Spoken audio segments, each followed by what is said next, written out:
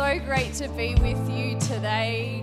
So great to be with all of you online as well. I want to say a big welcome to you and hello, especially to our online campus. Love you guys. And to our Phnom Penh campus in Cambodia. We're so just excited that we can still be a global church family, hey, during this time.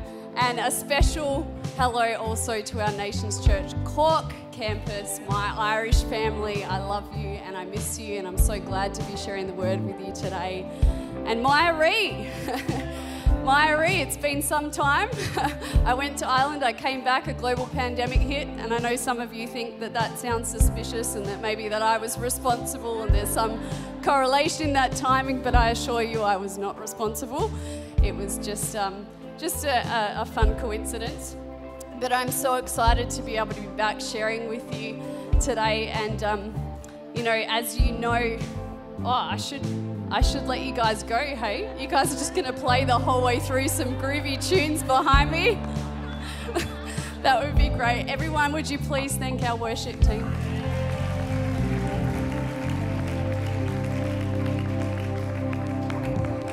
How incredible was the worship today? So amazing, so amazing.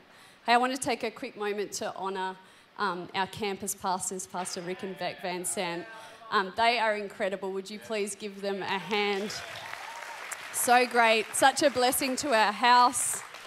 And I also want to take a moment to honour our senior pastors, Pastor Ken and Chrissy Lee. I know Chrissy's preaching her heart out at Scarborough campus today. But yeah, I don't know anyone else that I would want to be led by, especially in the times like this. And I just want to honour you for how you have led me over the last 7 years and how you've led our church through this season. So just one more time, would you honour our senior pastors? You know, as you know, we're in a season of wholeness, and I'm so excited about that because it's something that I'm very, very passionate about, because I do know what it is to be saved and not be whole, and the mess that you can end up in because of that. You know, so I know the value and the weight of it, and I also know that it's impossible when you do walk that wholeness journey. It's impossible not to desire that for others. And today I come with a desire and a hunger to see that wholeness and that restoration awakened in your life as it has been for mine. So let's pray, shall we? Holy Spirit, come. Holy Spirit, you are so welcome. Would you come into this place? Would you flood it with your presence? Would you fill every room of every person watching online? And as we place ourselves, Lord, under the authority of your word, I ask that you would search our hearts, that you would search our lives, Lord God, and that where things are not in alignment with your will and with your purpose and your plan, that you would bring transformation and restoration today. And we pray this in Jesus' mighty name. Amen. Amen. Great. Turn with me to Nehemiah chapter 1, verse 1. The words of Nehemiah, son of Hakaliah. In the month of Kislev, in the 20th year, while I was in the citadel of Susa, Hanani, one of my brothers, came from Judah with some other men. And I questioned them about the Jewish remnant that had survived the exile, and also about Jerusalem. They said to me, those who survived the exile and are back in the province are in great trouble and disgrace. The wall of Jerusalem is broken down. Its gates have been burned with fire. Today I want to talk to you about ruins and remnants. Ruins and remnants. Now this scripture describes the state of Jerusalem in utter ruin. You know, and recently I've been reading through the books of Ezra and Nehemiah about the return of the Jews to Jerusalem after the exile in Babylon. And, you know, to give you a context, to give you a bit of a backstory, I guess, Jerusalem had been taken down by the Babylonians led by big bad Nebuchadnezzar, right? The city was absolutely destroyed. The Jews were deported and were living in exile where they actually remained for decades, you know, cut off from their covenant land, a place that was actually so central to their relationship with God, you know, the place that God had promised to them and their ancestors. So not only were they displaced, but the very thing that had identified them as a people had been torn down and burnt to the ground.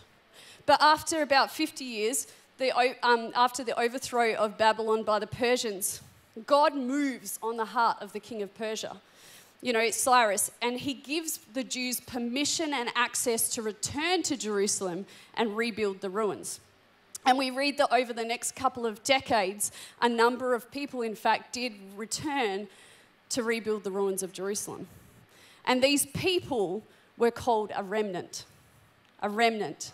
The dictionary definition of the word remnant is a part or a quantity that is left after the greater part has been used, removed, or destroyed. Right? The Anchor Bible Dictionary describes it as what is left of a community after it undergoes a catastrophe. So biblically, a remnant refers to a people. A people. And we see that throughout the journey of the nation of Israel, through slavery and wilderness and exile, there was always a remnant of people through which God used to continue the legacy of his people and this promise. And these people were not void of the catastrophe and the ruin, but they were blessed despite their weakness and failures, because even when they stuffed up, even when everything went wrong, even when everything was in ruin, they maintained faith and hope for the promise of restoration. This group of people, this remnant, ultimately preserved the nation of Israel until the time that Jesus came. And in this particular account in Nehemiah 1, he's inquiring about the condition of the people and the condition of the place, Jerusalem. And now the answer about the place was pretty straightforward. It was a ruin, and it had been in that condition for some time. However, the answer that he gives his brother, that his brother gives him about the people, about the remnant, is very interesting. He describes them as those that had survived and had returned to the land.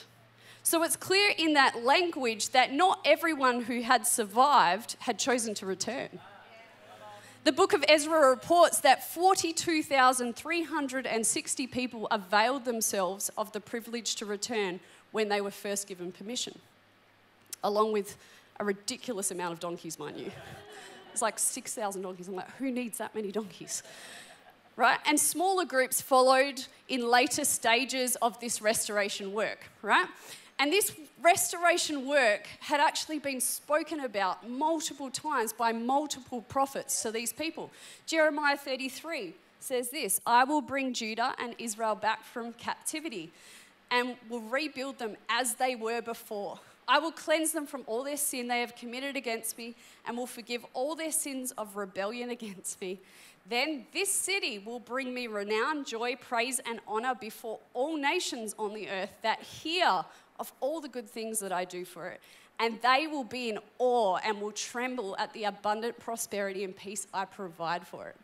Isaiah 58:12 says, your people will rebuild the ancient ruins and will raise up the age-old foundations. You will be called repairer of broken walls, restorer of streets and dwellings.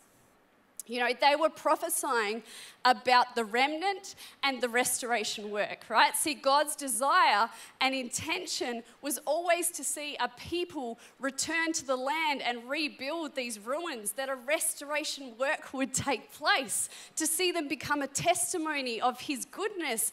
And he had made that no secret. He'd made it no secret. However, though many survived the exile, only a portion, only a remnant, only a part of the whole actually returned to the land to see restoration take place. All of them had heard the same promises. All of them had been given permission, but only few returned. So there was those that had been saved, but were not pursuing restoration. Isn't that interesting? If they'd all been given access to this restoration, if they'd all been given permission, then why didn't some go? And I asked myself the question, what would I do? What would I do? What would you do? What would you do online? What?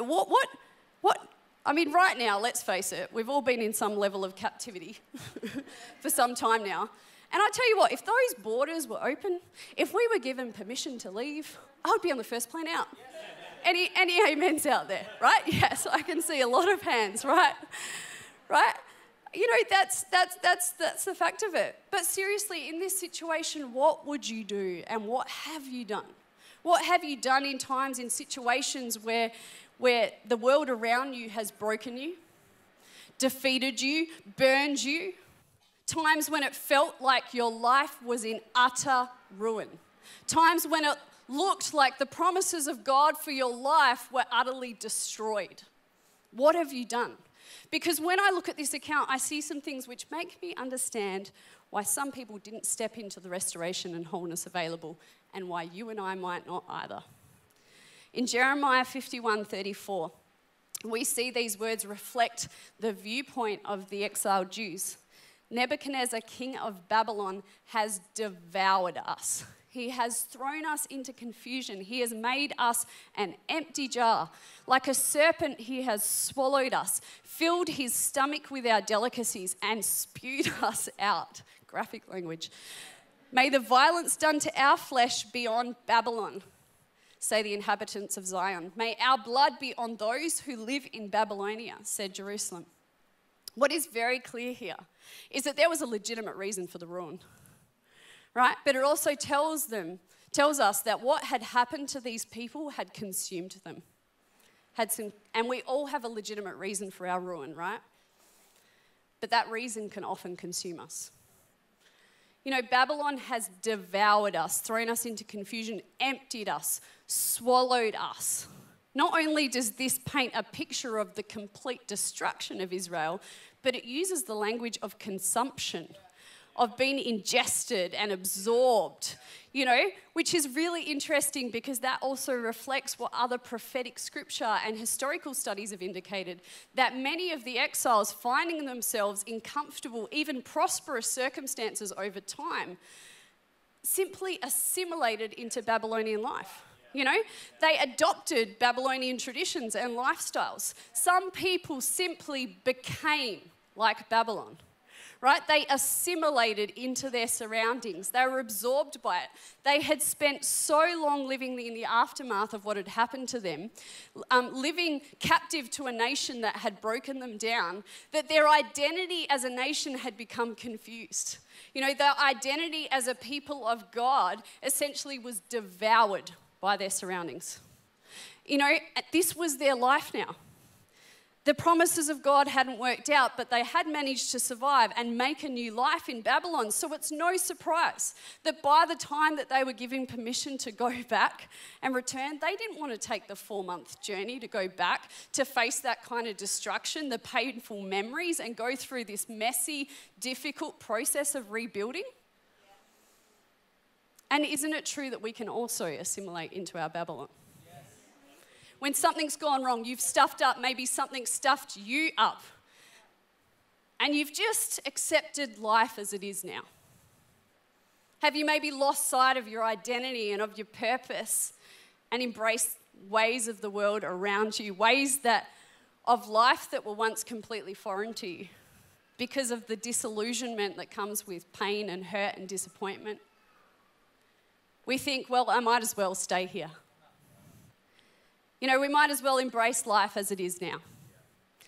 Because life as it was before, that's now been destroyed. That's been devoured. That's too far gone. If we can't have the promises of God, well, we might as well make the most of it. It's worth pointing out that the language of I might as well is a language of yielding. It's a language of surrendering, and it's a language steeped in defeat. And when we assimilate into our Babylon, when we allow it to consume us, to consume who we once were and who we were called to be, it is an acceptance of defeat. And of course, people naturally blamed Babylon, didn't they? And isn't it true that many of us blame our Babylon? Although these people, they managed to function and live their life in exile, many of the people still felt like victims. And we can hear that in this scripture. We can hear that in their complaint, calling on God to punish Babylon for what they had done. And rightly so. I think we can all relate to this way of thinking. Even though they had survived, all of their problems, all of their pain was because they were victims of what someone else had done to them. And I can completely understand it appearing that way. You know, a few years ago, I had pain in my ribs, pain and swelling, and I had it for weeks, and as usual, I ignored it until it became a bigger issue. But I went to the doctor, I got a scan done. A few hours after the scan, I get a phone call asking me to come back to the surgery immediately. So I go in and the doctor says, Kristen, sit down. We think we know what is causing your pain. And he says, have you been stabbed recently?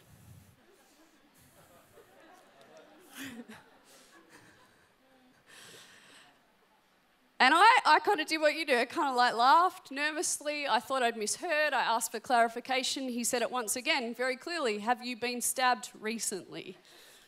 And I paused again, kind of waiting for some kind of punchline that never came. And instead, he brought more clarification. He said, with a knife, and did the action. And then as I realized that he was actually waiting for an answer, I said to him, you know what? I've been pretty busy. However, I think that I would remember some kind of event like that, you know, or being involved in some kind of bar fight or gang warfare, but that's really not who I am as a person. Anyway, he eventually tells me the reason for this ridiculous line of questioning was the fact that there was in fact a metal piece of shrapnel lodged in my ribs, and that it would need to come out because it was clearly the cause of my pain. And so, but luckily, well, he sends me off to a surgeon who happened to be on vacation, and because I was in copious amounts of pain, I decided I would go back to my usual doctor and get another referral to a different surgeon so I could have this dealt with. And when I went to my own doctor, he looked at the scan and did his own investigation, and he realised that the cause of my pain was actually not coming from this piece of metal shrapnel. It was actually coming from the cartilage that I'd torn during a recent bout of pneumonia, and because I hadn't dealt with it, I hadn't allowed it to heal, it just caused more damage and perpetuated my pain. And for those wondering, we actually do not know what the piece of metal is or how it got there. I'm sorry that I can't give you closure today. I don't have closure. It's a mystery and a story for another sermon another day, right? First question I ask when I get to heaven. Anyway, so I asked the doctor why the other doctor and the radiologist would have concluded that this metal was the issue. And he replied something very interesting. He said, well, obviously they've just seen the metal and jumped to the conclusion that that's what was causing your current pain. I mean, it's a lot easier to blame a foreign object, isn't it? And that is very true. It was so easy for the Jews to blame the foreigners, to blame Babylon. Babylon, after all, was the most obvious and visible cause of harm. It was the foreign object that had come in and left its mark. Of course they would want that to be dealt with, just like I wanted that shrapnel pulled out of my side when I was convinced it was the cause of my pain. But the fact was that although something clearly had happened in the past, whatever that was, it wasn't responsible for my current condition. And Babylon may have broken Jerusalem down in the first place, but Babylon wasn't responsible for its current condition. It wasn't responsible for it staying that way, because once they were given access and permission to go back, once they were no longer held captive, the state of their broken city was their responsibility. And isn't it so much easier in our pain to point to the things, to point to the people outside of ourselves to justify our condition? You know, consumed with anger and unforgiveness and bitterness and rage, we look at that damaging relationship, we look at that loss, we look at that disappointment, and we get so caught up in blaming those things that we never deal with the brokenness that we're left with. Please hear my heart. I am not diminishing your experience, right? I'm not diminishing what someone else has done to you. I'm not diminishing what has happened to you in the past. Those are very real experiences and traumas. And hear me, I have been a victim of abuse and control. I would be the last person to diminish your pain. and to deny it. But what I am saying is, just like blaming Babylon won't rebuild Jerusalem, just like pulling that foreign object from my side wouldn't have alleviated my current pain, blaming what the world has done to you isn't going to fix your brokenness or rebuild your God-given identity. You can be certain that God will be faithful to deal with your Babylon, but you need to be willing for him to also deal with your brokenness. As part of that is acknowledging that your condition, your brokenness, your lack of wholeness isn't necessarily your fault, but it is your responsibility. Restoration doesn't come when we blame our Babylon. It doesn't come when we accept our Babylon or become like our Babylon. It only leaves us in ruins. It makes a temporary experience permanent. Those who chose never to return never got to see those walls raised up again. They never got to see the gates that had been burned by fire restored and in working order. They never got to see this new temple that would actually be even more glorious than the first, because it would be the place that the Messiah, Jesus, entered into. Those who chose not to return remained survivors, but they never became the overcomers that God destined them to be. God's desire was not for you to live in your ruins. God's desire was that there would be a remnant, that there would be a people that would pursue the restoration that he promised. And this particular remnant that chose to return to Jerusalem, they had too been captives of Babylon. They too had a legitimate reason for their brokenness. They too had found a way to function in their pain. But Jerusalem was a symbol of their identity. And as long as it remained in ruin, it was a testament to their shame. It was a testament to their weakness. It identified them as a defeated people. Others could scoff and point to it as evidence of the weakness of Israel's God. Even though his desire was that through a restorative work, a work of restoration, that this city would actually once again bring him renown and glory and honor. And this remnant realized right now those ruins, they testify to what Babylon did to us. They testify to our defeat, but they don't have to stay that way. Because we've been given a promise and we've been given permission. We've received access. God has made a way. They had a decision to make whether they would be defined by their current condition or by their covenant with God. Right? And upon their faith, upon their partnership with God to take responsibility for their own brokenness, the ruins were restored. And this work of restoration actually coincided with a spiritual revival in the people. It says in the book of Nehemiah that it was obvious to those around them and their enemies that this work had been done with the help of their God. Right? Because the ruin testifies to the past, but the remnant testifies to the promise of God. The ruin testifies to the promise of God. Ruins are guaranteed. They're guaranteed for all of us, but it is our choice if we will remain a ruin or if we would become a remnant that God can raise up as a testimony to him. Because the truth is that just like God made a way for them to be restored, he made a way for us.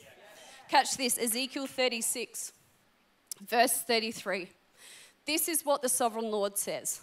On the day I cleanse you from all your sins, I will resettle your towns, and the ruins will be rebuilt.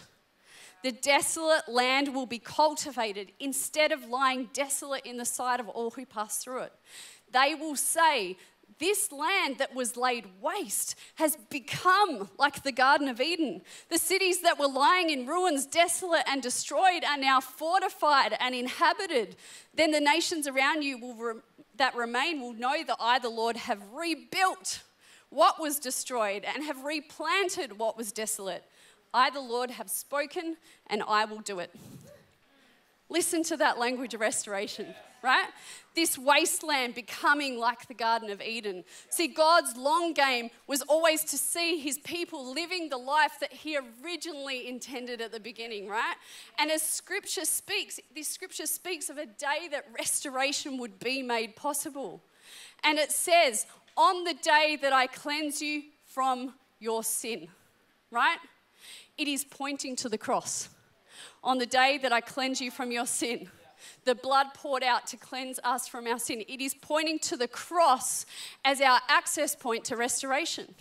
The cross wasn't just about cleansing us from our sin, paying a debt on behalf of our behalf for our wrongdoing. It was about giving you access once again to what he paid the price for you to have, right? God's desire in cleansing us from our sin was not that we would just be saved, but that we would be made whole, that we would be restored. We wouldn't just have life, but we would have life to the full, that a full work of restoration might be done in us, it might be done through us, that what was once lying in ruin, desolate and destroyed would be fortified and strengthened and lived in again, and that your life would testify to those around you, not of your ruin, but of his mighty power to restore.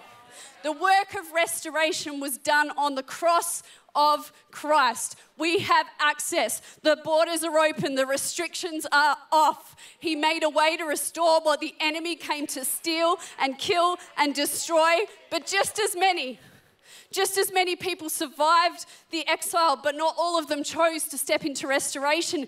Many of us accept the gift of salvation, but we never step into wholeness. Some of us are too busy blaming our Babylon or living like them. Some of us are still living as if restoration wasn't available, and we are shortchanging ourselves of what Christ paid for us to have. Your life can be a ruin that keeps testifying of the things that have broken you down, or of Christ who came to restore you. Restoration is our choice, but it's God's doing. You know, immediately after Ezekiel 36, this conversation about God's heart for restoration continues in Ezekiel 37. You know the one. You know the story. In a vision, the Lord takes Ezekiel to a valley full of dry bones. Bones that have been there for a long time. Bones of armies that had succumbed to their enemies, that had been defeated, and scattering an enemy's bones, leaving them uncovered, unburied, exposed. It was pretty common back then. It was like adding insult to injury, right? The bones were left there to testify, if you will, of their defeat. And the Lord likens these bones to the people of Israel. And Ezekiel asks him this question. He asks Ezekiel this question. He says to him, can these bones live? Now, in my mind, Ezekiel, he could have been forgiven for basically saying, what a stupid question, Lord. Of course they can't live. But he clearly didn't respond out of what he could see, because he said, Lord, only you know. Only you know. He must have understood that what he could see in front of him clearly wasn't what the Lord could see for him to ask such a question. And although he couldn't see it himself, although all he could see was dry bones, he chose to partner with the word of the Lord. And he began to prophesy as commanded. He prophesied for the bones to come together. He prophesied for the muscles and the tendons to form, and for the skin to cover them, for breath to enter them. And he saw a restoration work appear before his eyes, an army filled with the Spirit of the living God. He didn't know what those bones would become, but he partnered with God. He partnered with the word of the Lord step by step and bit by bit until they were fully restored and fully alive. And this is what our journey to wholeness and restoration looks like. See, when you look at the ruins of your life, you and God, you need to understand you see completely different things. Where you see a ruin, he sees a remnant he can work with. When you see total destruction and death, he sees a restoration work. Where you see a bunch of dried up bones, he sees a people alive with the Spirit of God. He's not looking for you to have big vision. He's not looking for you to know or to understand what that might become. But he's simply asking you, to look upon that ruin and say, Lord, only you know. Only you know what you can do with these. Only you know what can become of these. And to partner with him to see a work of restoration come to life. You know, about 11 years ago, I walked away from God. I walked away from the promises that he had for my life.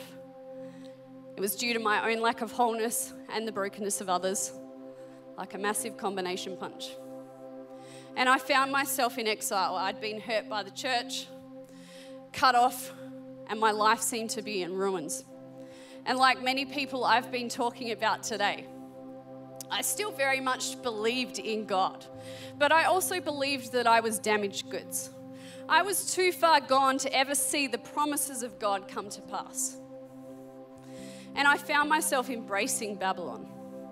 You know, I embraced a life of the world around me, a life that I once considered completely foreign. You know, I was the adulterous woman, the demon-possessed man, the lost son. I was all of that rolled into one.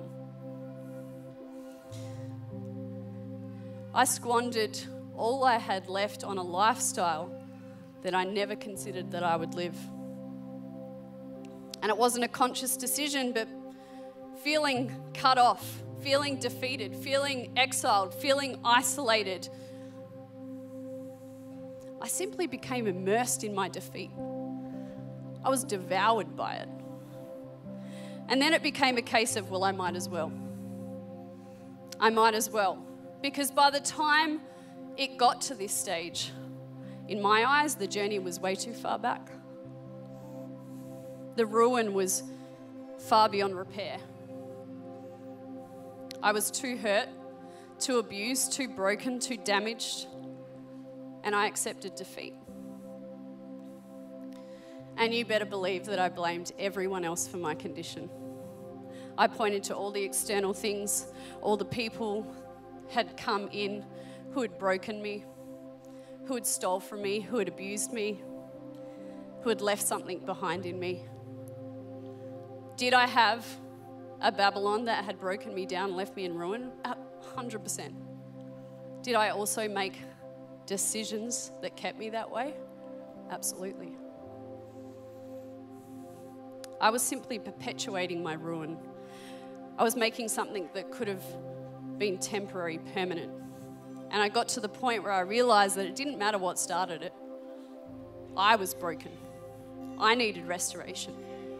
And see, for many years of my life, I'd heard these promises. I'd heard these prophecies over my life about how God wanted to use me. And I got to the point in my ruin where I asked myself the question. I began to wonder, what would happen if I went back? What would happen if I returned? Could he still use me? Could these bones live? And 7 years ago, this month actually, 7 years ago, I walked back into the house of God. I was actually shaking because I was so terrified. The trauma of the past was so great. My shame of my brokenness was so immense. But then Pastor Ken got up and he spoke a word about rebuilding the ruins. And it was as if God was reminding me that ruins can be rebuilt. And I chose that day, and I've chosen every day after, that though my life be a ruin, that I would choose to be a remnant of faith. I would choose to come back to my walls. I would choose to come back to my desecrated place of worship when all I had was the same ancient promise to restore and rebuild. And I simply came with a remnant of faith. I simply came with the little that I had left standing. All I had looked like stones and bones to me, and I could not imagine, I couldn't see what that might become. But over the last 7 years, brick by brick, stone by stone, bone by bone, in the face of opposition, I've watched what God has built upon the remnant of my faith and the remnants of my life. And my life today no longer testifies to my shame or to my weakness. It no longer testifies to what broke it down. It testifies to the one that raised it back up, the great Redeemer, my great restorer. I need you to understand today that I didn't come to preach today. I came to testify that Babylon may have broken you down, but we've been given access. We've been given permission and access to a restorative work done on the cross of Christ. And you might think that your ruins are too far gone. You might think that they're too destroyed, but he's looking for a remnant of faith. He's looking for a remnant that will say, only you know, Lord, only you know. You may see rubble and stones and dried up bones, but he's going to raise them up. He's going to raise them up just like he raised his own body from the grave. If you would just choose to be a remnant rather than remain a ruin. Because everyone has a ruin, but not everyone becomes a remnant. Restoration, it's our choice, but it's God's doing. And God is looking for a remnant of faith on the earth today. He already came for the ruin.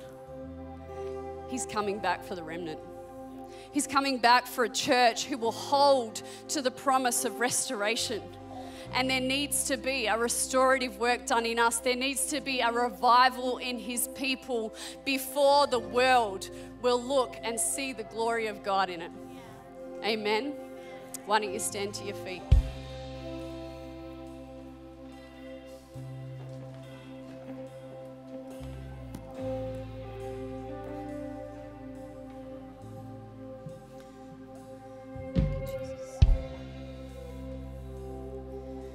You know, before we move on, really believe that God wants to do some stuff today and deal with some stuff. But I am very aware that there might be people either in this room or perhaps you're watching online today, and you might feel like your life is a ruin. And I want to tell you today that there's no life that is beyond his restoration.